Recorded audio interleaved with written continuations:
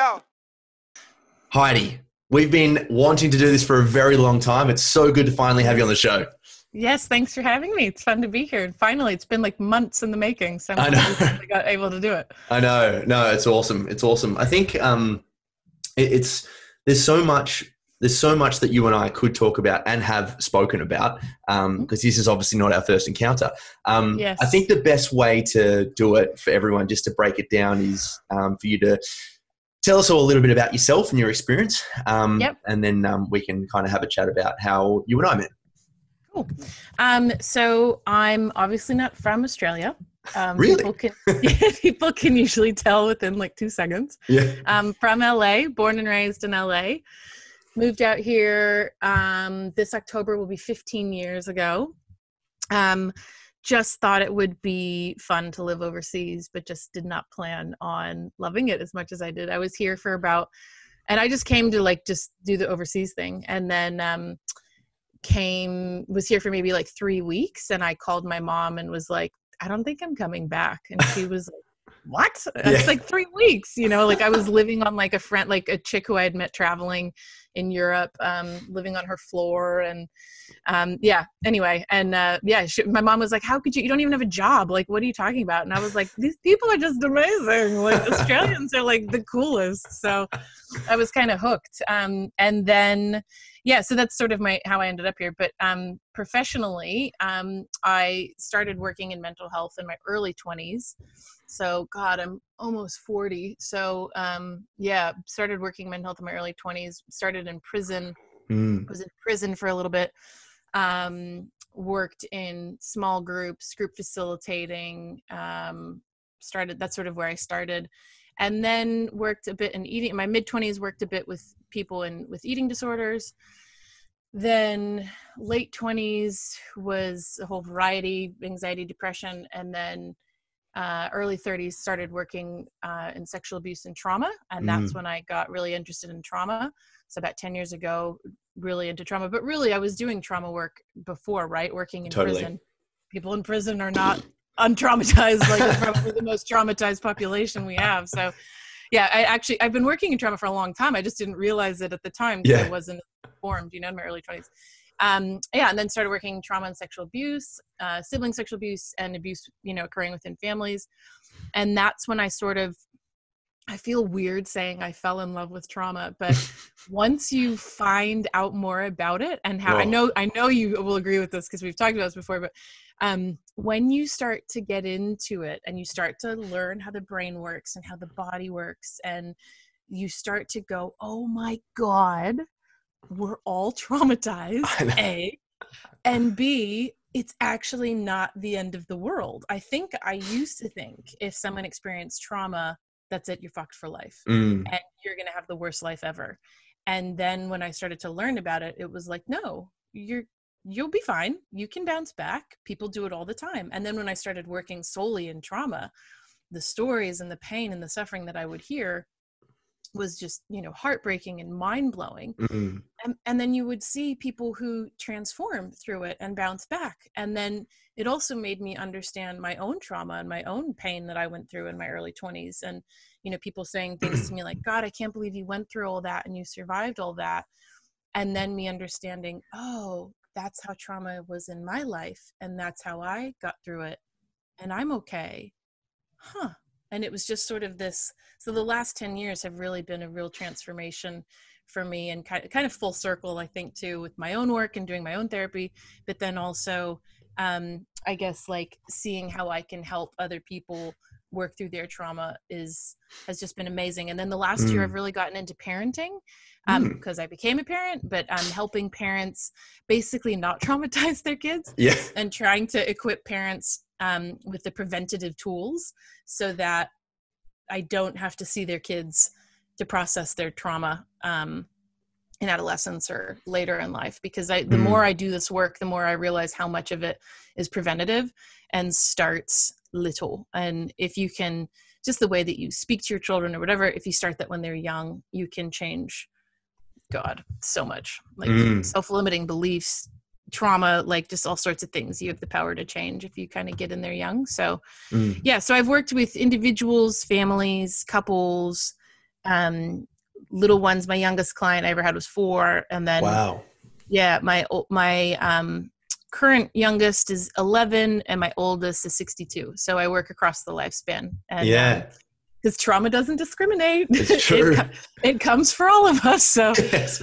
Very liberal. Yeah, very liberal, very generous, very generous, very generous. I know it's one of the most liberating aspects, I think, when you start to learn about the mind. Like you just get this like level of inclusivity, you know, when you start to understand it more, and you just feel like you're just a part of everyone else in the way we respond. Yeah. I wanted to go back to prison though. Like what kind of motivated you to work in the prison environment? I did. So I did my bachelor's in criminal justice because I thought I wanted to go into law. And I had spent my first few years in college. Well, in America, we call uni college, in college and into high school, working at a law firm. And that's when I sort of got into that. And so that's when I got into law, and then thinking I wanted to become a lawyer or maybe FBI or CIA, or I thought I wanted to do something forensic-y, like so a little bit of psych, but more forensic. And then I had a professor at uni who, what is his name? Professor McElwain. He was fast. You know, you have those some professors that like actually make going to school enjoyable. Like you actually want to learn from them. Very few and far between, but he was awesome. And Mr. McElwain, this is at San Diego State University, and he had just some really interesting courses on drugs and the court system and the judicial system. So then that got me thinking about going into kind of government stuff. And then I also had another professor, Professor Sutton, who did a prison tour.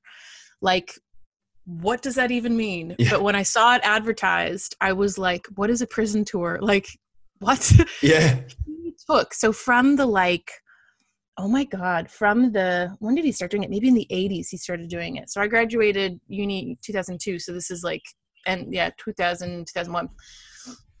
He would take groups of students, like 22 students on a bus all throughout California. And he had developed relationships with wardens at each of the prisons. Wow. To let the students in. We would walk through the freaking yard, like with inmates. Like if they wanted to have killed all of us, they totally had the chance. Through the yard, and then we would go through the corridors and through the cells, and they would let us, like, in one of them, I think it was actually in San Quentin, they opened up the door and let us in and then shut it, just for us to have a 10-minute experience, excuse me, a 10-minute experience of the door shutting and feeling how small it was. Like, so small you can't even lay, you know, I'm 5'10", and I couldn't even lay, like, that the width of it, do you know what I mean? Like it's that small. Jeez. It's just claustrophobic anyway.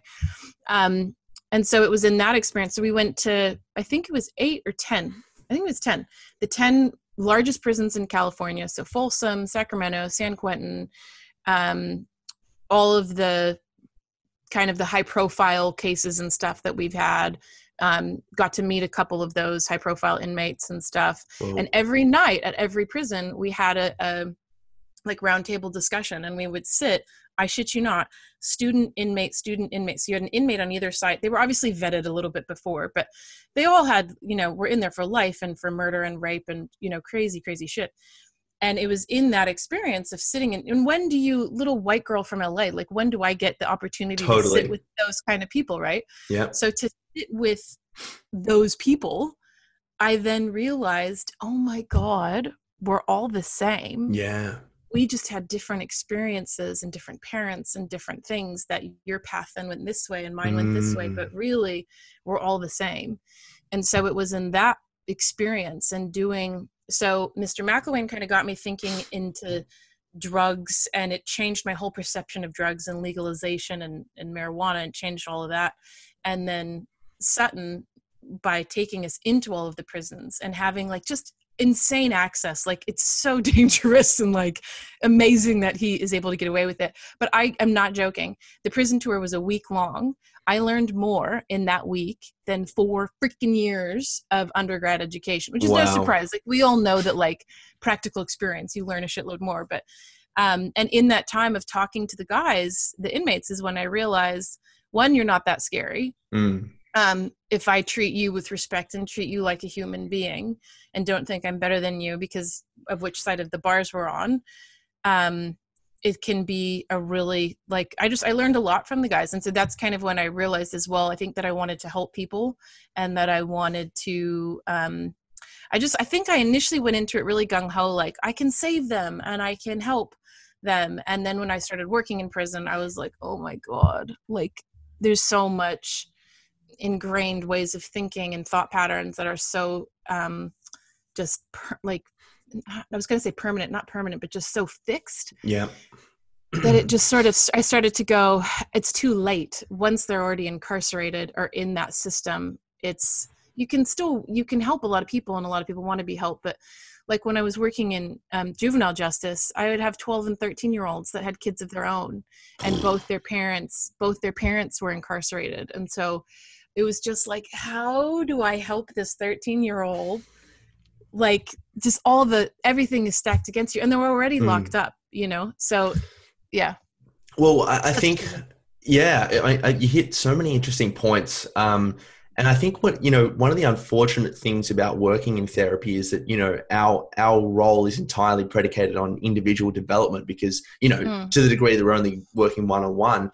But then you move into a system like that, and you mentioned before, like the level of incarceration, maximum security, just adding fuel to the shame and the pain. Yes. It's like you go in there and like you want to help everyone, but there's a real systematic issue going on in the judicial system there, and it's tough. I think it was interesting when you were talking before about loving forensics and all that sort of stuff. I couldn't help but kind of psychoanalyze and think that like if you become really interested in trauma, that idea behind like trying to get to the root cause and being very forensic in that area, it kind of works really well. I was wondering if you could talk to people now about trauma, because there are so many perhaps misconceptions and things. People seem to think that there's an entirely objective standpoint when it comes to what trauma is. But if you have a definition or kind of your experience with it. Sure. It's a good question, and it's one that I would love to just educate everyone in the public about, because I think there's a lot of misconceptions about it. So the first thing I would think most people think of when they hear the word trauma is they think that means someone tried to kill me. Like a trauma is a situation where my life is threatened or I feel like I'm going to die. And for sure, that's traumatic, but that's not what trauma usually looks like.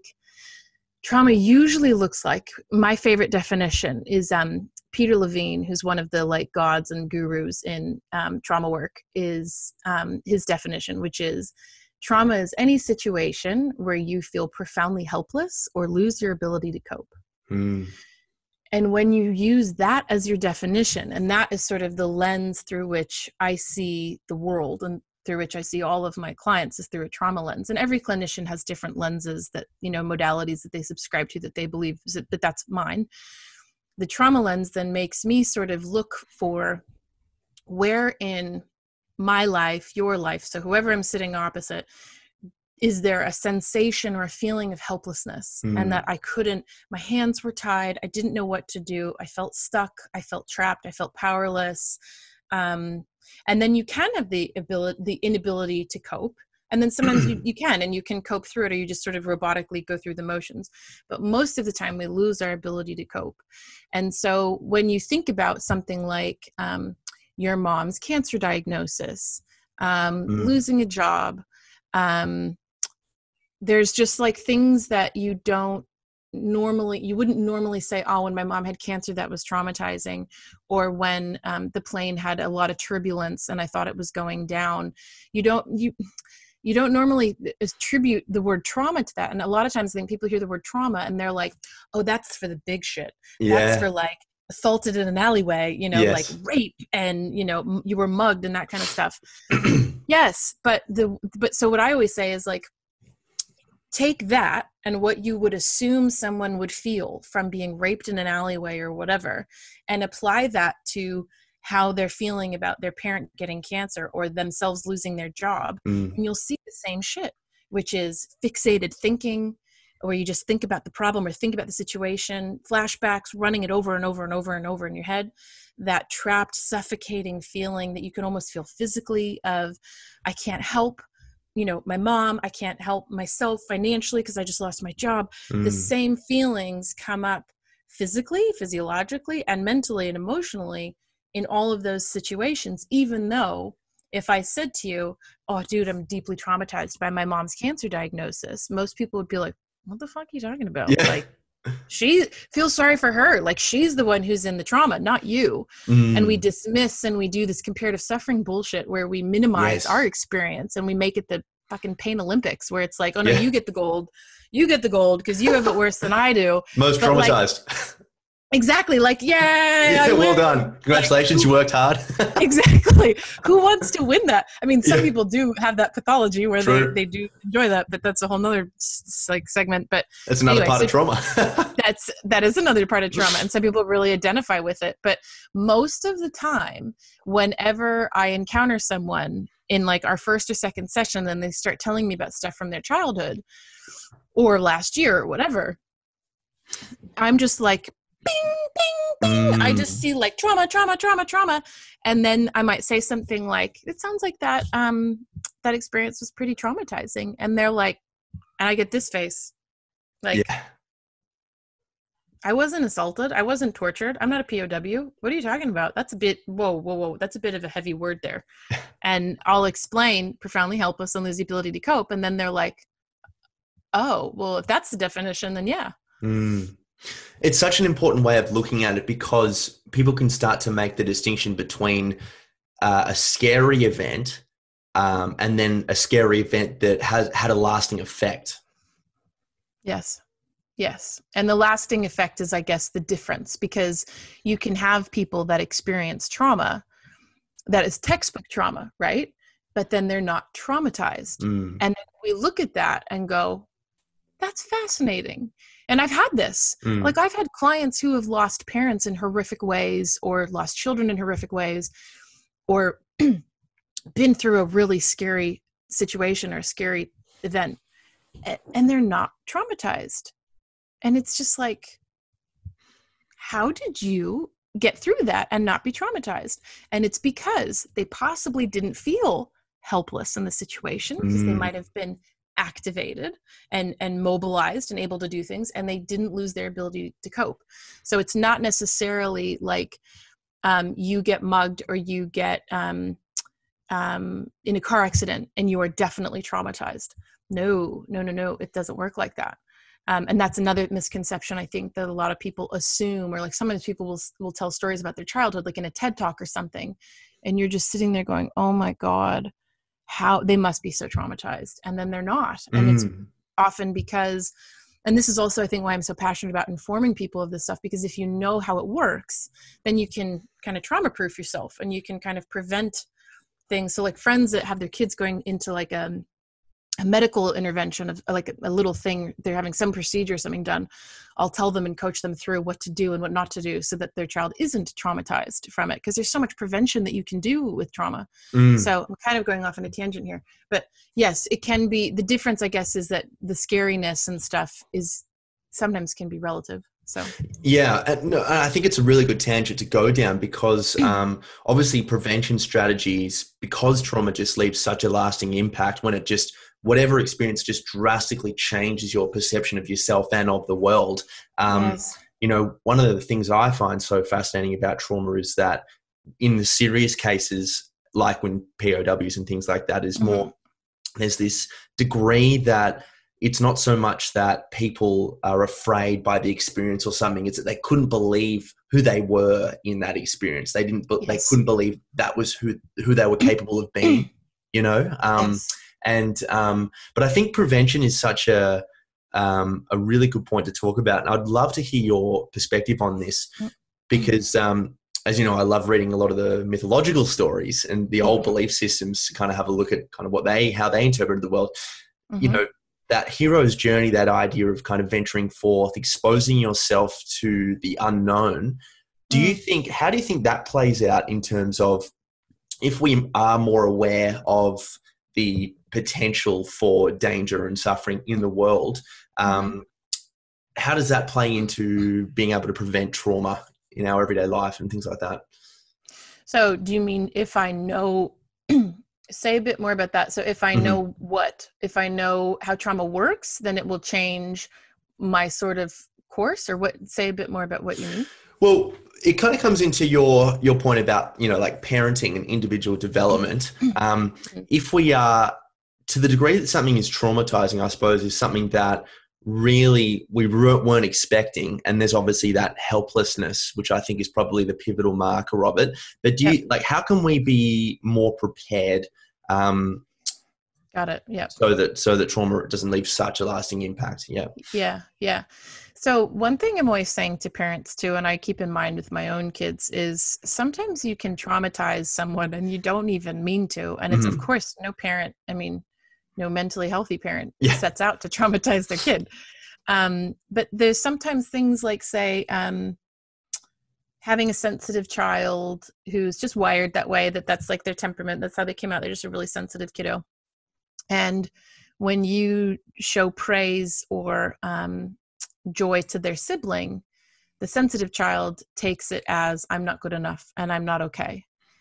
And you don't mean to do that at all. Like, you're just telling the other kid, I think you did a good job or whatever. But the sensitive child might interpret that as, I'm less than and I'm not okay. So then they might see me in therapy as an adult and saying, I always felt really unloved by my parents when they showed favoritism or whatever to my sibling. And it left me with sort of a helplessness of, I must perform to get my parents' love and praise because I didn't receive it just enough as it was. So does that make sense of how, like, so sometimes you can traumatize your kids and you don't even mean to, but that's just one thing to hold in mind, that I guess it's less about like protecting and shielding our kids from trauma in general, because it's going to happen, because life is full of pain and suffering. And it's not about like, I'm going to put them in, cotton wool and put them in a box in a bubble and they'll be safe forever.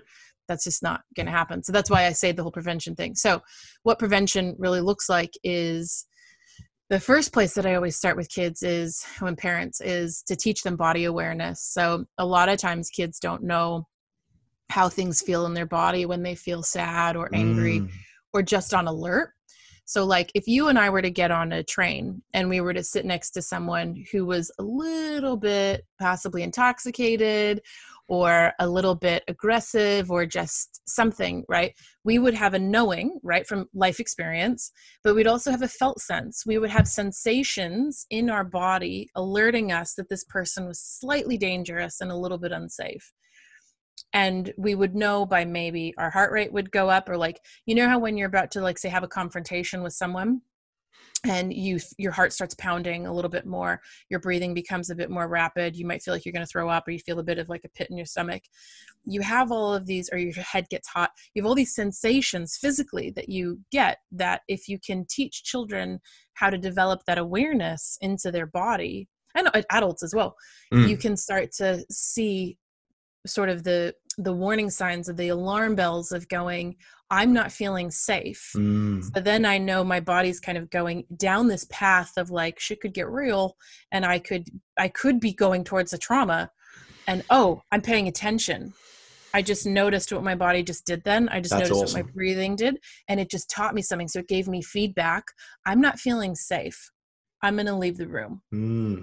I'm going to switch carriages. I'm going to get off the train. This doesn't feel right. And teaching our children how to trust, well, first how to identify, but then second, how to trust your feeling in your body, and just the awareness. So like, my daughter had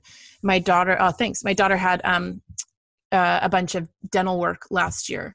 And before, I would always talk to her about connecting into her body and what she noticed in her body before we went in. And then during, getting her to connect into her breathing to just really keep her amygdala calm and to slow her down.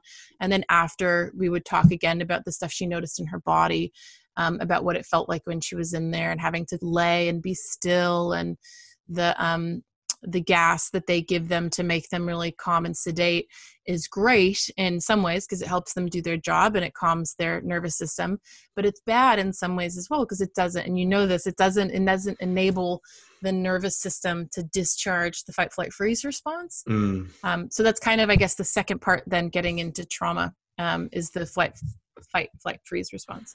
I love the mention of the body. I think that's such an important part. And I think like the more dissociated, and I've found this in my own experience, the more dissociated you are, and people start talking to you about, well, what does that feel like in the body? You know, you just blast it off in your own head and you're like, what do you mean my body? Like as if what does that have to do with it? Yeah. As if it's in the body, you know, like what are you talking about? I'm watching my two dogs play at the moment, and what they'll often do is they'll sleep, and then one of them will like bite the other one, and then they'll go really crazy and all that sort of stuff. But this love of understanding trauma and them biting, you know, but not too much, is like them kind of what you were talking about, understanding where their body stops and where the other dog begins, and what pain feels like, and I think your point about the more you know the body, and I'm not trying to put words into your mouth, but the more you know the body, the more you know what fear feels like, the more you'll be able to get out of a potentially helpless event. But please talk about that, because that's so pivotal. Yeah. So if you can, first just build into your awareness, and I do this a lot with clients where they have the story and the talking, which is all cortex, which is all top, analytical thought, rational thinking, blah, blah, blah. And they're telling me the story, and then I'll stop them and go, okay, can we just pause the story for a minute? And can you just drop into your body and just tell me what you notice?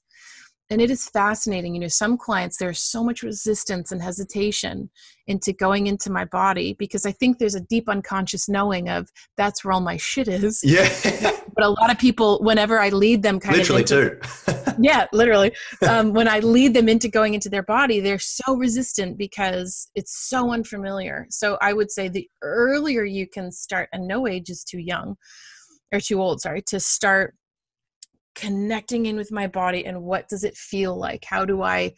What sensations do I feel? So with kids, it's when they're angry, saying, where do you feel that in your body? Where is the anger right now? Or after, if they're too enraged, after, where did you notice the anger was when you were screaming? Where did you feel the most angry? In your tummy? Or when they feel anxious, asking them, my daughter started prep this year, and one of my kids started prep this year, and she felt really nervous and stuff at drop off. And so I would say to her, where do you feel that in your body? And she would say, my tummy feels like it's rumbling, and my throat feels tight, and I feel like I'm going to cry. And so I would just talk her through that and validate and reassure her, because the thing that most parents do wrong is, and most of our parents did wrong, is they never validated our feelings and our experience in the present moment. They dismiss it, right? So what I could have said to her, which I think most parents would say, would be something like, oh, sweetheart, don't be silly. You know your teacher, he's lovely. You have some friends in your class, and it's going to be so much fun. You're going to learn, and it's going to be so blah, blah, blah, blah. But so in doing that, what you're actually teaching the child is, don't trust yourself. Don't trust the feedback your body is giving you. That's silly and dumb and ridiculous. So we train them from a really little age to not trust themselves, to doubt themselves. And then we wonder why they have lifelong issues with anxiety and depression and stuff, because they've been betraying themselves since they were tiny. So that's why the key of validation is so important with your children. Whatever the fuck they tell you, I don't care what it is they're telling you. The key is you need to validate how they feel and empathize with them, because it doesn't matter if you think what they think is stupid or whatever. It's how they feel. Yes. And how we feel is how we feel. Yes. It just is. It's just, and how many times have you felt a certain way, like not been invited to a party, and it's bothered you, and you've been then mad at yourself of, why does this bother me? I don't even like them, but I can't stop thinking about, why wasn't I invited? You feel how you feel. So I think we have to stop trying to tell our kids and our friends and our partners, don't feel that way. That's not okay to feel that way, or that's silly, or you're worrying about something that doesn't matter. Instead, we need to be promoting, encouraging, validating. How you feel is totally cool. And also, it's giving you feedback.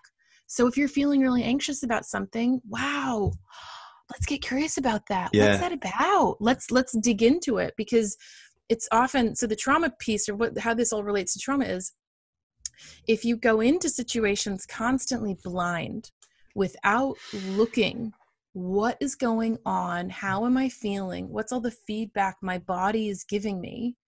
Then you have a greater chance of being traumatized. If you're not doing that. If you are doing like body scans, where do I notice tension and tightness? How am I feeling in this situation? Well, that was an interesting thought. Oh, I keep thinking about this. Where do I notice that? Oh, my shoulders get really tight when I think about that meeting I had yesterday. When you notice all of that, then you kind of open up to where the trauma could be sitting, because trauma is stored in the body, as I know you know, but trauma is stored in the body. And so if you can start by getting the awareness there, then you can start to be more aware when something is starting to feel traumatic. Yeah, absolutely. And I think that's a really good point to explore, because a lot of people listening to this show right now, that's probably the first time they've ever heard that before, that like some kind of experience could be in the body. Like, so yeah, what do you mean by that exactly? So a lot of times people think the trauma lives in their brain and in their head because they have, I'm just going to shut my blinds a little bit because it's giving me light in my eyes. They think trauma is in the mind because they have flashbacks or nightmares, or they think about a situation repeatedly. And so they think that that's where the pain is and the trauma. And I don't want to, don't make me talk about it in therapy, because I don't want to think about it, because if I have to think about it, it's going to re-traumatize me, or I'm going to be, in the fetal position on the floor. Yeah. Yes, there is parts of trauma and stuff and that live in the memory and live in the mind. But what we know now from decades and decades of research is that trauma lives in the body. And what that means is that when you experience a traumatic situation, right? So I go into a situation where I start to feel profoundly helpless and lose my ability to cope.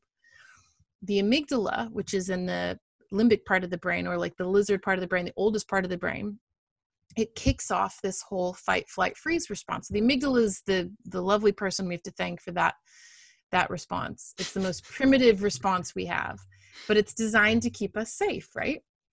So when I go into a situation where I start to feel a little bit afraid, amygdala kind of comes out and is like, what's up, guys? There's some danger. There's some problem. I'm onto it, and amygdala goes, either we fight, we flight, we run, or we freeze. And what that then looks like is amygdala then says to all of the hormones, I need some cortisol, stress hormone, and I need some adrenaline to pump through all the muscles and all the nerves to help me get ready to fight or to run. The problem is when you get into a traumatic situation, all of that shit happens. Amygdala goes, cortisol, adrenaline. And all that cortisol and adrenaline goes through your body. And then it goes through your body, because we're not fighting tigers anymore. So usually the traumas that we experience in the modern world are job loss, I don't know, a pandemic, say. Yeah. Things Very like poignant. that. Yeah. Things like that, where we are feeling threatened and unsafe because change is all around us, even moving house. Like you might have decided willingly, happily to move house, but that can be really stressful, right? We all know that. It's really stressful. But a huge part of why it's stressful is because it's change. Amygdala hates change, even if it's good for you. Even if it's, hey, let's get up tomorrow morning and do yoga. Amygdala's like, I don't think so, because it's change. It's different. So I'm going to, I'm going to dig my heels in and I'm going to kick up a fuss, because anytime that there's change, I don't like it. Why? Change could be threat. Change is different. Change is different to my routine. And I like my routine and I like how things are, because then I can predict where the lions are, where the bombs are, where the, waterfall, anything remotely dangerous, I know where it is. So the trauma sort of stays trapped in the body and in the tissue, I guess you could say. And also, we know this is true because when you work through trauma with people, you often see them complete the cycle. So for example, if in the trauma they say were attacked and pinned down, when I'm doing a session with someone where either with EMDR, which we can talk about in a minute, either in EMDR or in talking, they might say things like let's say they were held down and their wrists were held like that, right? They might say, as we're talking, things like, my wrists are feeling really sore. And every time it like gives me goosebumps every time that happens. I'm just like, oh my God, the body is so crazy. I mean, I could be talking to someone who experienced, and I've had this, an assault like 30 or 40 years ago, I think it was. And in the talking of the processing the trauma, talking about it, she was saying, I can feel it in my wrists. I can feel like a heat and a tension and like a pressing on my wrists. And so then the next sort of way that you work with it is by saying, what do you want to do now? What do you feel like you want to do? And this is in sort of a very calm, visualizing, meditative sort of state. And she said, I want to hit. Okay, hit. Because in her assault, that didn't happen. She wasn't allowed to do that. The body wants to complete the cycle. It wants the body wants to heal. The body wants to recover. It just doesn't know how, and it often gets stuck in a situation of trauma where your arms are held. So I said, okay, let's hit. So she's sitting there, punching like this and hitting and basically discharging the activation, the action that she wanted to do when that happened, and she couldn't. And the brain, as beautiful and complex and phenomenal as it is also really basic. Yeah. And it can't tell the difference between imagination and real life. You see the stats of runners who, run the race in their mind, and then they run it, and the runners that do a lot of visualization before a race often do way better than runners who don't. And so you can do these amazing exercises where you basically just rewrite the story to be the story that you wanted. And then also when you incorporate the body to then do the action that I wanted to do, or say the things I wanted to say, get off me. And then punching, it discharges. So the brain thinks we just did it. I just got away. I fought him off and I'm free and I'm safe. And then it gets amygdala kind of to calm down and go, it's over. Because the problem with trauma is the amygdala keeps going, it's happening. Is it going to happen again? And it's just in this constant state of hypervigilance. But when you can get the trauma out and kind of rewrite the story, then amygdala can kind of sit back and just relax and not be so on guard. So that's what it means when you say trauma is stored in the body. And dude, so many EMDR sessions I've had where parts of the body hurt that are connected to the trauma. One woman, car accident, car rolled, felt pressure on her chest, and she went like this you can't see all the way, but like a diagonal movement. She's like, I have this really strong pressure in my chest. And then after we worked out, it was the seatbelt that was pressing on her as she was rolling. And it is absolutely amazing. I think if I hadn't done EMDR, I would think it sounds a bit batshit crazy. But the thing is, they started it in the late 80s. So we have almost 40 years of data on it now. And it's such a consistent story that people have these physical responses. I had one client who we were doing EMDR. She shoplifted in high school, and it was a deeply shameful experience because the police were involved, and she just stole a pair of socks. But it was a very traumatizing experience of how her parents reacted and how much trouble she got in and stuff. Wow. And in the EMDR session, we were sitting there like this, and she has her hands, in front of her. And then at one point during the EMDR, she put one hand behind her back. And I said to her then afterwards, and I wrote it down in my notes for that set that, right hand behind her back. And I said to her, and it was when she was retelling the story of the shoplifting. And then I asked her at the end, what hand was it that you used to steal the socks? And she said, my right hand, because I'm right-handed. Oh man. And I was like, that's so interesting. Oh, because it's crazy. she just knew to hide, even as we were redoing it. So crazy. It's just insane. It draws so many parallels between what psychedelic research is exploring and, with all these incredible things coming out there. I think one of the craziest ones you told me, we were having a coffee, and, you said that one of your clients' right hand went up when she drowning. Yes. Mm-hmm. Yeah. It's, I think what's so cool about being trauma informed, and I think this is why you and I obviously agree that every single human being in the world should be trauma informed, is because it implicitly validates everyone's experience. Like when you start to realize what the body actually does, you just get this incredible feeling of liberation, knowing that it's not only you. It's not, I'm so shit because I keep going back to the same kind of person. It's not good for me. It's like you've got that stored in your body, you know? Yes. And also things like medical conditions make so much more sense when you're trauma informed. I have never met a client who had chronic fatigue syndrome, any sort of chronic back pain or chronic pain in general, lots of gut issues, either IBS or other bowel kind of inflammation issues, that does not have trauma in their past. And it's because trauma is stored in the body. And so that cortisol and adrenaline is not designed to stay in the body. It's designed to activate and mobilize and get shit done. And when we're in trauma, because we're helpless and powerless and we can't do the thing, it then just stays floating around. And so that's why so many people have chronic pain or chronic fatigue and stuff, is it actually comes back to something.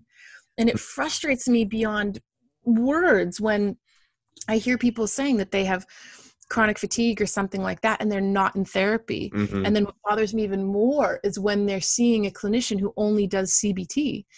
And I'm just like, oh my God, this isn't about thought. This isn't about just the way your mindset or like just the way that you're thinking. Like this is body, this is a physiological response. And so many things from bipolar to borderline personality disorder, so many things that are in the DSM are trauma responses.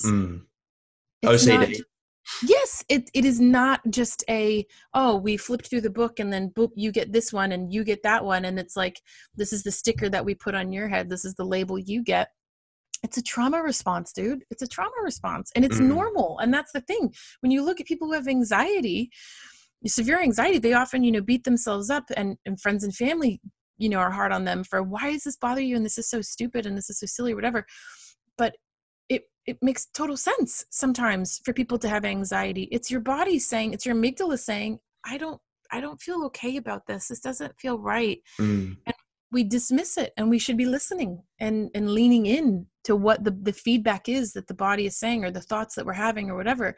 But so often people are trained, how you think is wrong. Anxiety is bad. OCD is bad. You're weird. You're fucked up. There's something wrong with you.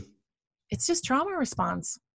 Yeah, and your point is so, oh God, and it's even right from a neuroscientific standpoint. What you're talking about of like, if you're just doing CBT work, you're only talking to one part of the brain, but everything you're saying is from the other part of the brain. That's where all the shit is, and that's the part that you've got to get out. Exactly, and that's what you have to connect, because what trauma does is it makes a disconnect. So the cable that runs from here to here kind of gets in it, or like a numbing ice block kind of goes in between, and then they stop connecting as much. And that's a common thing I hear from trauma clients is, I feel numb in my body. Or when I say to them, and where do you notice it in your body? They'll say, nowhere. I don't feel anything. So we have to start really basic of just getting that cable to thaw, that the two can talk to each other. And it's often, again, adaptive response. If I'm being assaulted or abused, that's brilliant to let's disconnect that shit right now. Yeah. So that the next time I'm abused, I don't have to really feel it. And I'm going to cut off all my memory to it so that I don't have to think about it again. And so when you hear people say, I don't have many memories of my childhood, I'm like, ding, ding, ding, ding, ding. What is that about? What is that about? Yes. I don't remember anything until 12, everything from 0 to 12, I don't remember. And I'm just like, what was going on there? The forensic is coming out. Yeah. What was going on there? Because there's a reason why your brain went, la, la, la, la, la, I'm not going to remember this shit, and often absolutely. it's painful. Yeah. When did EMDR come into this, Heidi? So because EMDR, I don't think I don't think it's super well known. It's becoming more well. It changed my fucking life, that's for sure. You changed my life with it. That's why I wanted to get you on the show. But when did you start to become more interested in EMDR? I heard about it probably 10 years ago and thought it sounded crazy. Like it just sounded like woo-woo. It just sounded dumb. I just thought I mean, hypnosis, I think, is cool and has its place, but I just sort of think like if hypnosis, because that's been around forever, I thought, well, if hypnosis is a game changer, then why isn't everyone doing it? And why don't you hear everyone saying hypnosis changed my life or whatever? And you'd hear stories of I tried it for smoking and it worked and then it stopped or whatever. So I just sort of thought it was like hypnosis because you get in a sort of hypnotic state. And then when I learned that someone's wagging their fingers, I was like, yeah, that's just crazy. Like, that's just nuts. And oftentimes when I'm trying to convince a client that I think EMDR would really help them, I say I can't do it in like the first session because I know they'll leave and they'll never come back because I think it just sounds so wacky. Yeah. So I often have to wait till we have more of a relationship and we're more kind of, you trust me more to then do it because I think I have to kind of woo you or like win you over to do it because it just sounds so nuts. So yeah, so I got into it.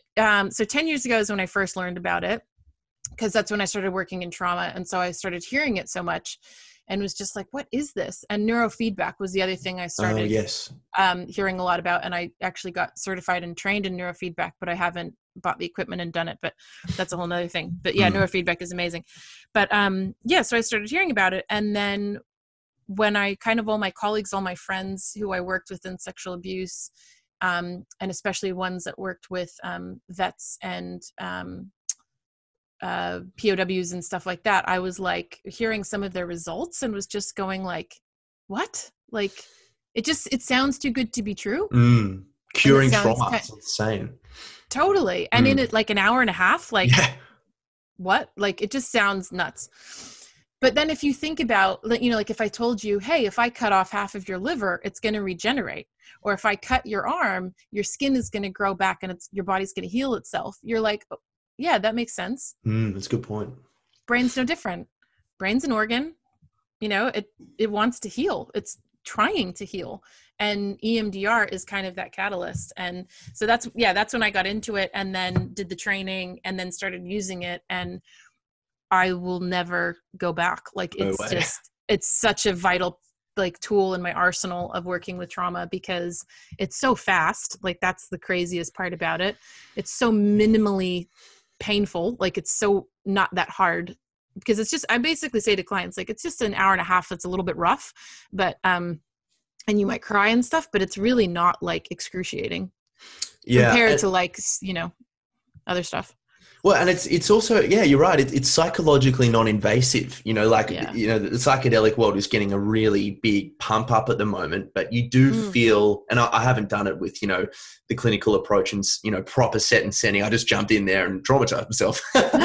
But it's just when it's your own body and you're there, someone who's informed and is, you know, you've got that quote, quote, safe space. You just feel like you can kind of explore those depths a little bit more. But you're exactly right. Like, you know, unless that rapport is built, you know, saying to someone, now I'm going to wave my arm around and I'm going to get rid of all your problems in an hour and a half. Sound good? You'd be like, sure, have my house. Totally. But do you know my favorite thing that I always find with EMDR is at the beginning, you know, we do the scale of like 0 to 10. And you have the one scale is when I think about this memory, how distressing is it? And picking the like gnarliest part of the whole thing. And so people will always start with a 10 out of 10, like, because we're doing trauma. So this was a really horrible situation, thing that happened to me. And then when I tell them, and when you leave here, you'll be at a 0 or a 1, they're like, that's cute. Yeah. Like, that's sweet. I've been carrying this trauma for 40 years. I think that's a load of shit. Yes. And I can afford you. Come on. And I'm like, trust me. And then every single time I've yet to have someone where it doesn't work. So yeah. And you get them to the point where they feel zero distress of the most horrific experience of their life. You get them to say, I feel 0 out of 10 or 1 out of 10 distress when I think about that moment. Whereas previously, it was, you know, 11. It was 10 out of 10.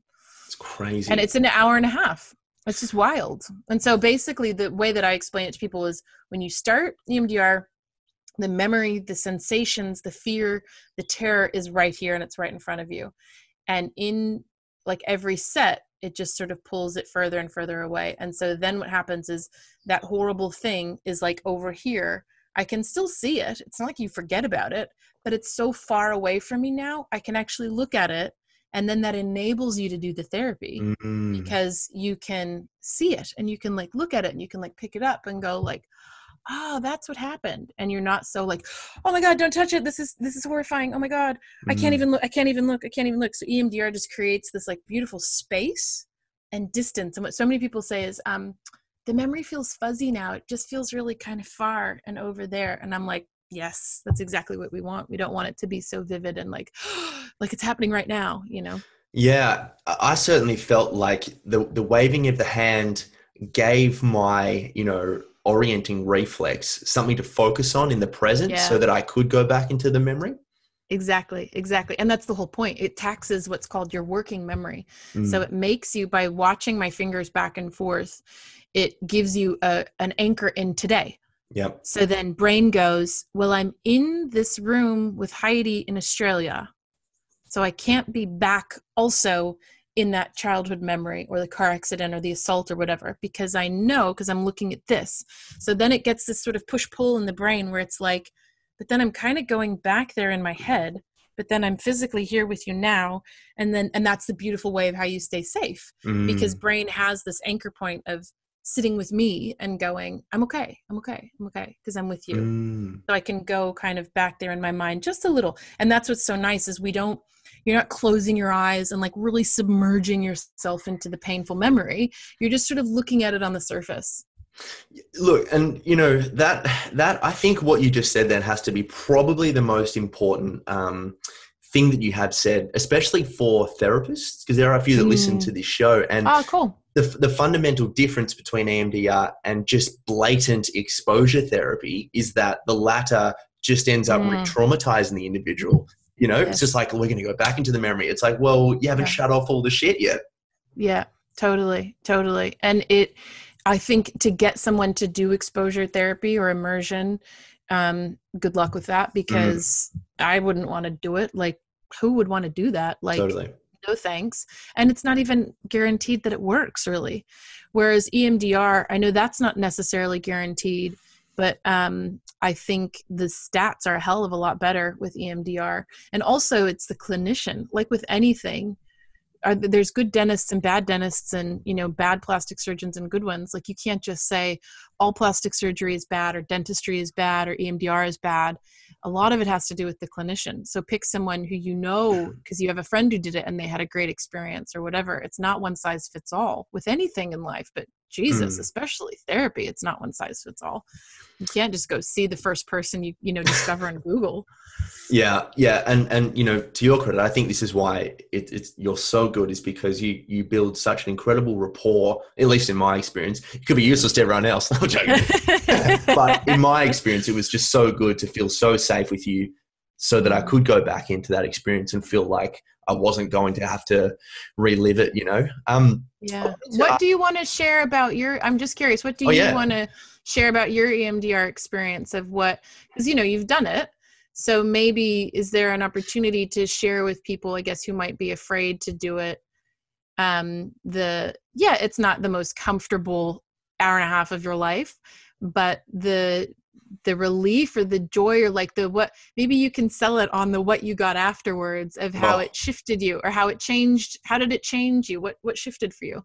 Well, I wrote about it entirely. Did you? Yeah, I'll send it to you as a blog, because it's in the book that I'm writing. But cool. I've got no issues sharing it. But I think what it did was that it integrated the experience from my childhood into the narrative of my life. It led to the connection of kind of like this lost part of the self that was like, oh, that's a part of me too, but essentially, we connected because I reached out to you and I wanted help with this really kind of shameful experience that happened to me when I was younger.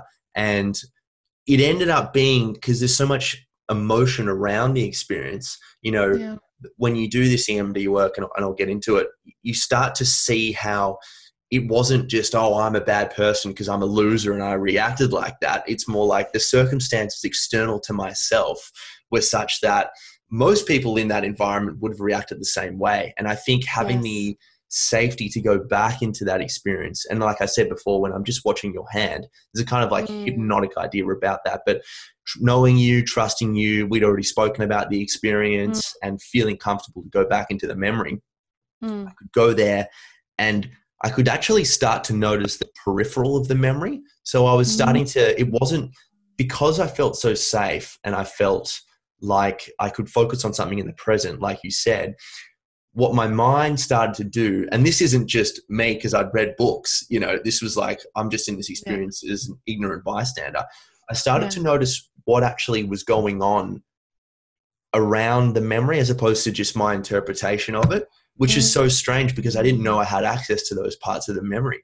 But I started to notice how other people, what they were doing, at least insofar as I remembered, and what my friend's mum, how she was looking, and then you know, kind of what he was doing, and all these other weird things and parts of the memory that I didn't even realize were traumatic in themselves. And then I felt like I was in a dream. And, you know, I told you that when I got really angry and like after I'd cried and I'd felt the depression, I was punching the shit out of that pillow. I noticed myself growing into like a 30-foot giant and seeing her and seeing him be like, I'm way better than you, and moving all through those emotions. Yeah. And just coming into this incredible awareness after like 90 minutes and be like, wow, there's so much of that memory that my fear didn't show me. And that it actually, the fear wasn't right. Although it was just trying to protect me, it didn't really get the objective scenario, you know?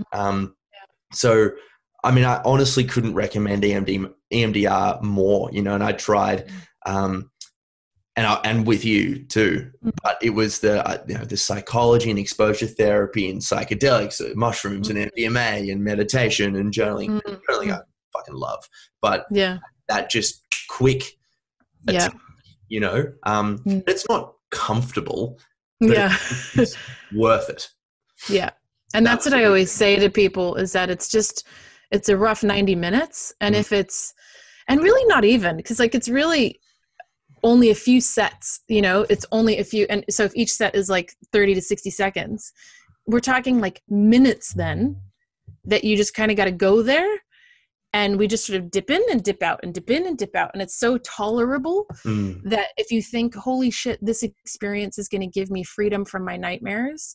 You know, like I had a girl that I saw last September who has horrifically violent, aggressive, horrible nightmares for 4 to 5 nights a week.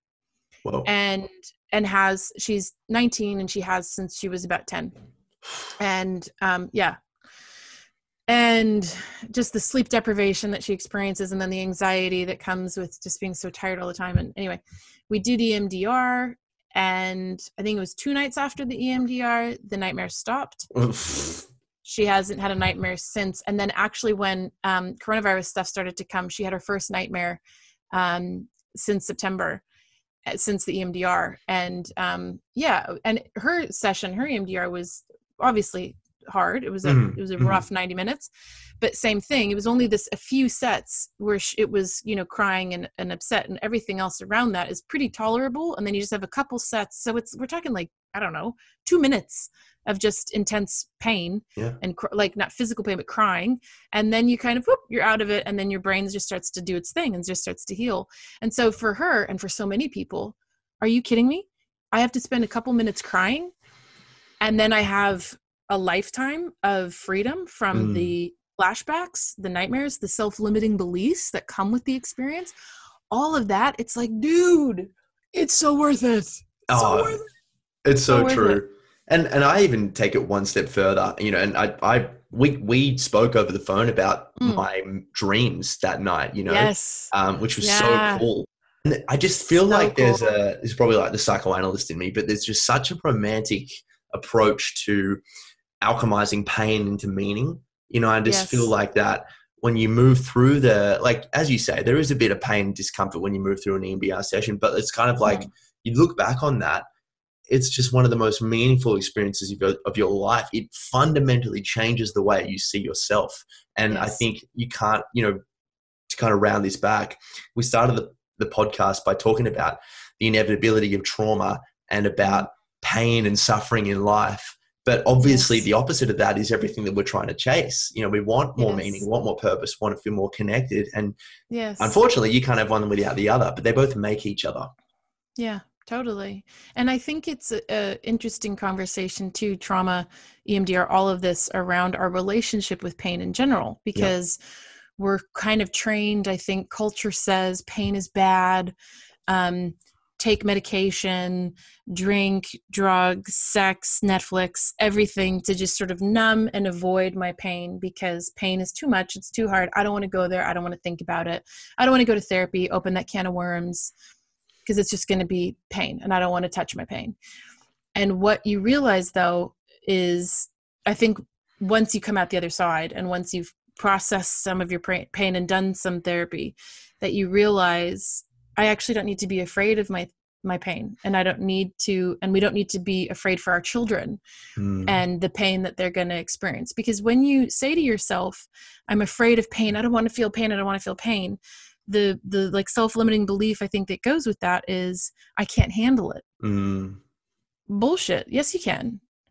People have been handling stuff for thousands of years that is ridiculous. I mean, you hear stories of just horrendous things and people get through it and they can make meaning from it, or they can use it to help other people or change lives or whatever, but it's not a death sentence. Pain isn't the worst thing in the whole world. And so what I am really passionate about is helping people change their relationship with pain. Because if you are afraid of it, you will never realize how strong you are, and you will never realize what you can get through. If you see pain, if pain comes to you and you go, hello, pain, nice to see you, come and sit down, let's have some tea, let's talk about this. It's such a better way to live. It's such a nicer way to live, rather than being afraid and always running away from pain and hiding. And the same thing with our children. Oh, shield, protect, don't you touch my child, pain. If you instead turn them towards it and go, you can handle this. Yeah, this is hard. Yeah, this is scary, but I'm right here. You can handle this. I can see your fear and I can see your courage, and your courage is bigger. Because then when they do that and they encounter pain, and the same with us, when you encounter pain and you get through it, then you're like, hey, look at me. Yeah. I just got through that. And then you have that like trophy moment to look back on, and you have that trophy to say, the next time you come to pain, you go, I can get through this because I got through that and I got through that and I got through that. So when you deny yourself or your children a painful experience just because I don't want to feel pain, you're not empowering them that you can do it. You're making them think you can't handle this. And then when it comes to yourself, it's the same thing. So I actually say to people, like, step into your pain, lean in, get closer, find out what it's about, find out what it's here to teach you. Because what's the alternative? Yeah, a lifetime behind closed doors. Yeah, and suffering and victimhood. Yes. And if I can look at my pain as a transformative teacher, whatever you want to call it, that's a much nicer place to live, in believing everyone and everything is here to help me and not hold me back, versus everyone and everything is here to hurt me and hold me back. That's not how I want to live my life. That's painful. That's victim. That's blamey. That's scary. That's helpless, powerless. That's a really hard place to live. If I live on this side in believing that everyone and everything is here to help me and not hold me back and to teach me, and what can I learn from this experience, that's a much more beautiful way to live, and a lot less suffering. Pain is inevitable. Suffering is optional, you know? Yes. And that is the piece of when I encounter pain or the traumas of my life, I try to look at it and go, what is this here to teach me? What can I learn from this? What can I learn from this? And it's timing. It's not when you're in it that you're like, this is a beautiful blessing to learn. Hit me again. Yes, I love it, universe. Like, bash me again. Totally. Burn my house down again. Like, no, it takes time. Like, it's a timing thing. You got to get to a space where you want to look inside and see what's the meaning there. We don't get there on the first day after the tragedy happens. It's time. But eventually that's where I try to get, is to a place where I can look at the pain and kind of, hold it up and examine it and go, what can I learn from this? How can this teach me? I don't particularly like those options as being, what is this here to teach me? And how is this here to help me? And then how is this here to hurt me and hold me back? But what are our options? I don't know what else our options are. To me, it feels like those are the only two ways that I can view stuff that happens to me and to my kids. And I just go, well, I don't really like the victim thing of going, everyone and everything is here to hurt me and hold me back, and victim, blame, powerless, helpless, resistance to what is, and the saying this should have happened, they should have done this. Like, that's just a shit way to feel all the time, and disempowered. And hard. And it doesn't feel nice. And hard, like, just makes life so much harder than it needs to be. Yeah, totally. So I would rather go on the other side of the fence and ask, what can this teach me? And, same thing with the pandemic right now. I have some hours where I'm like, this is amazing. And this is such a great learning experience. And I'm learning so much, and I'm growing and meaning making. And, there's so many things I see as blessings in this. And then I have the next hour where I'm like, I fucking hate this. I want my old life back. Like, I'm an extrovert. I miss socializing. I miss my friends.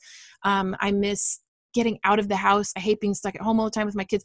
So it's like, so I guess what I'm saying is I'm not saying that I sit on that side of the fence constantly, and then it's like everything's just full of meaning, and I love everything that happens to me.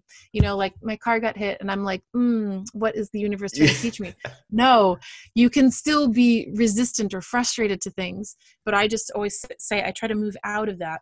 And the quicker I move out of that, and the quicker I go into how can this teach me, the more peace I feel and the less suffering I feel. It's so true. I think you're exactly right. You only get those two choices. Is it happening to me, or is it happening for me? Yes. And although, I think some people that are much less into the woo-woo stuff than I think you and I are, and there are people that are hell of a lot more into it. But it's not necessarily like an empirical truth. It's not as though we're saying this is legitimately backed by science happening for you, but it's a value truth. It's how you look at it. In the same way of saying, I think I was having a conversation recently, just like the term malaria means bad air. Mosquitoes carry the malaria. There's not bad air, but if you don't go to the place with bad air, you're going to be safer. So it's like a truth, but it's based on a system of value. Which I think really helps us. But there's a really important question, just to wrap this up, Heidi, that when people are just starting to get into this kind of work, they want to maybe try something. They don't necessarily feel comfortable to go and speak to someone just yet.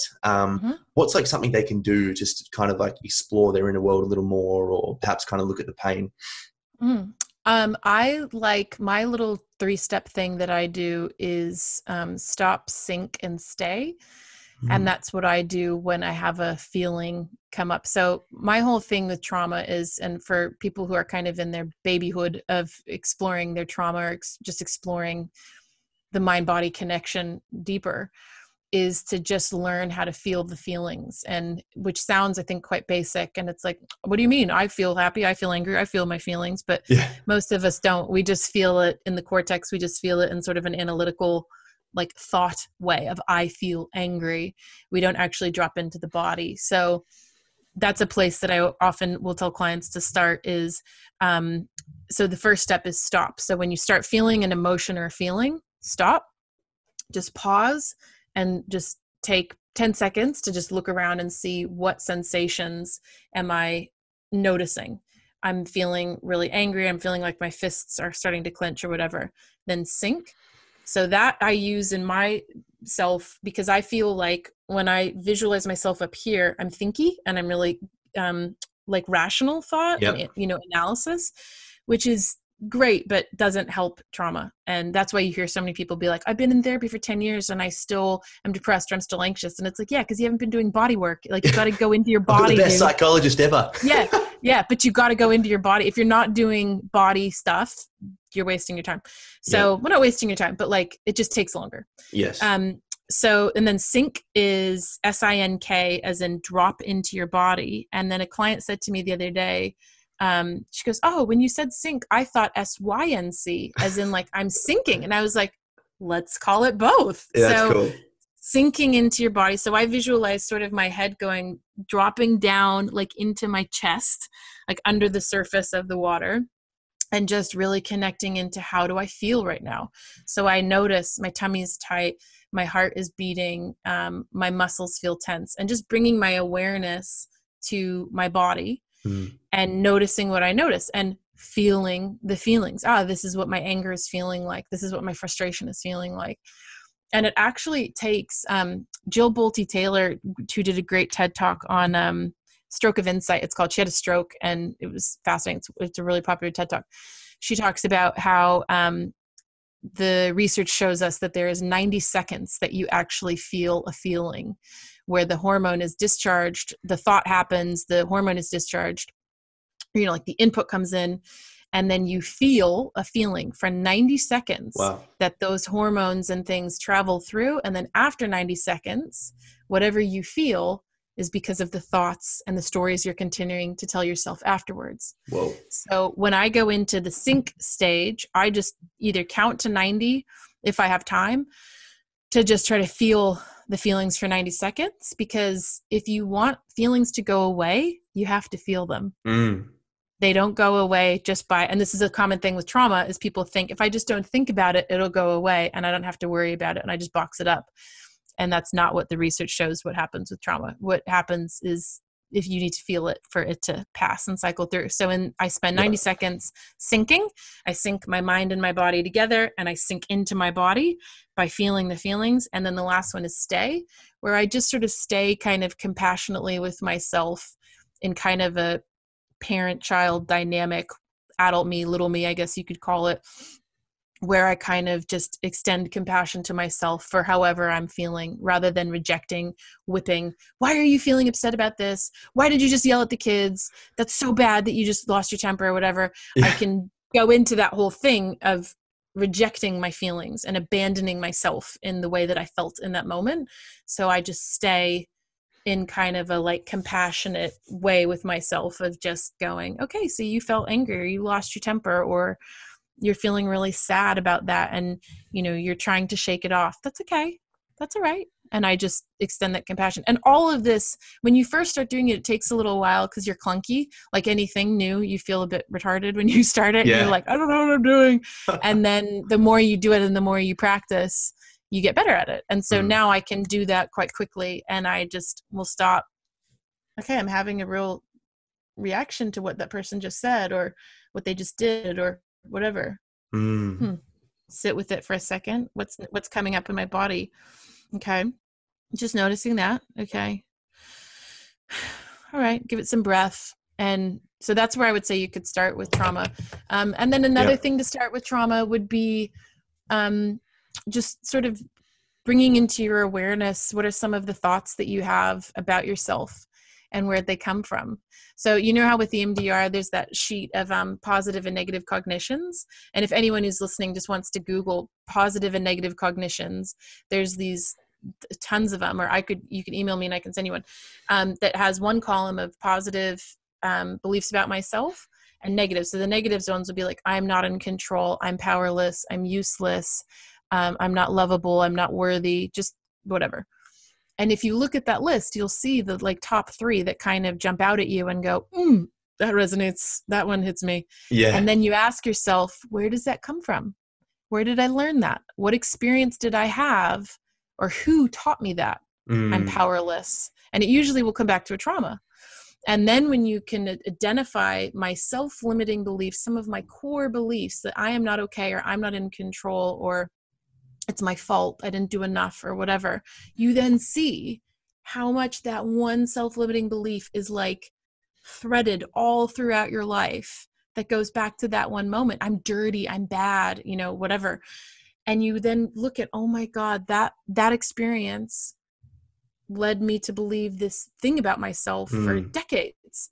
And so if you can see that, then you can start to unpack that. And that's just kind of a beautiful way to start, and then see that self-limiting belief is a story you're telling yourself that will pop up again and again and again in all sorts of places. And if you just are aware, that's one of my self-limiting beliefs, that I have to perform to be lovable or whatever, then you can just start to have awareness and get sort of off the automatic robot thinking, and you can see it more objectively and go, that's just a story based Mm. on that time on the playground when all the kids ran away from me.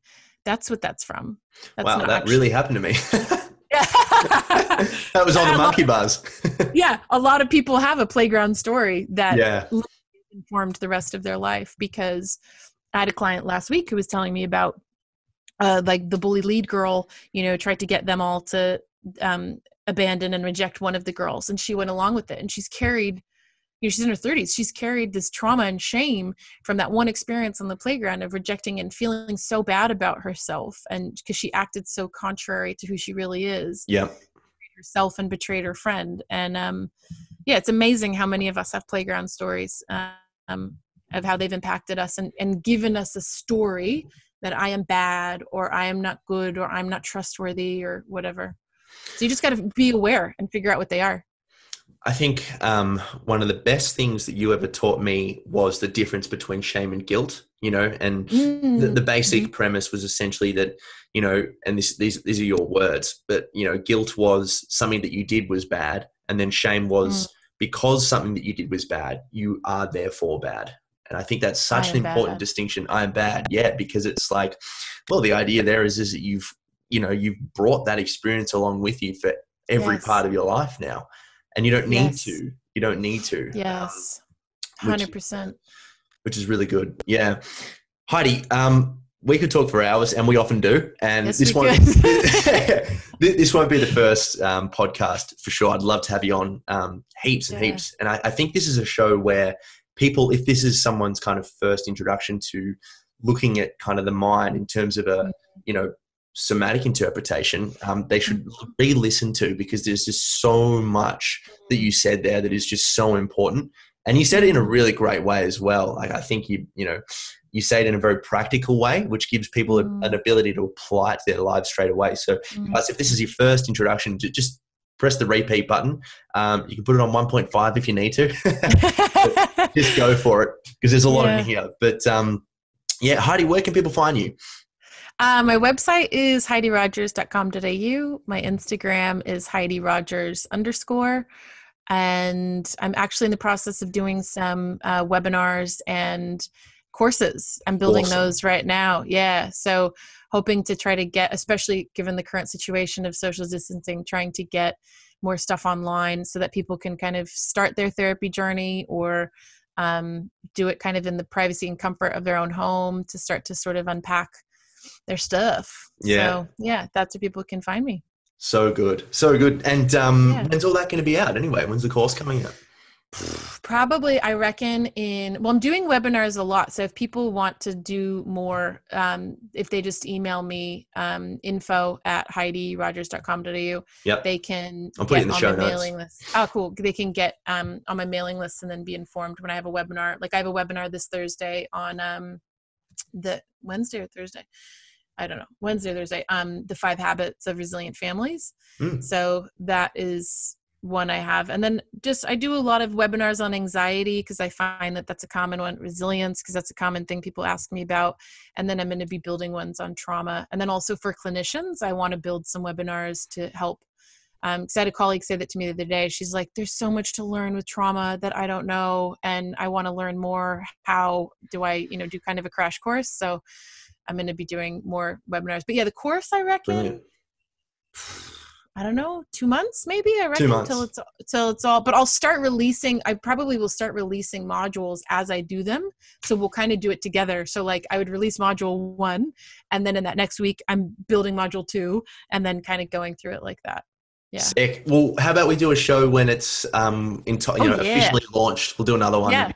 Yeah, let's do it. Yeah. Awesome.